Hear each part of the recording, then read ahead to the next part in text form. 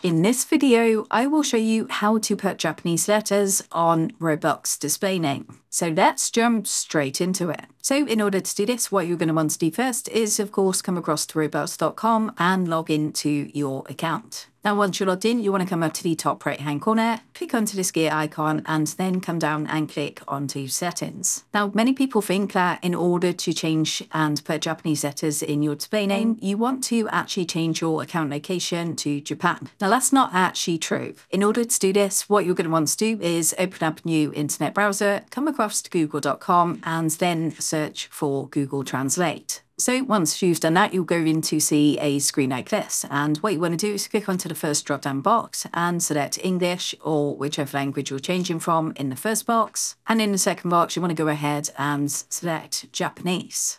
Now, once you've done that, you want to go ahead and put the word that you want to use Japanese letters for. And what it's going to do is go ahead and translate this. Now, as you can see on the right-hand side, we've got our Japanese letters, these characters here. What you need to do is actually highlight these, right-click, and then click on to copy.